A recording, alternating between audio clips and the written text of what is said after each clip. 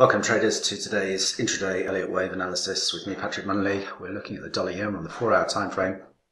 Impressive rise for the dollar yen in line with US yields. But if we break this pattern down in a little bit more detail, we can see a first leg higher here, 1, 2, 3, 4, 5 waves, a 3-wave corrective move that has now extended into a further potential 5-wave advance. So we have a potential A, B, C pattern developing. We've moved into the equality objective at 108.53, and we are now starting to stall out potential ending diagonal pattern here. A wave 5 objective and a C completion would put us into 109.90 area. 110.77 would be the PRZ and invalidate the pattern. But watch for various reversal patterns here. We've got momentum divergence, 3-wave correction should put us back into 107.50.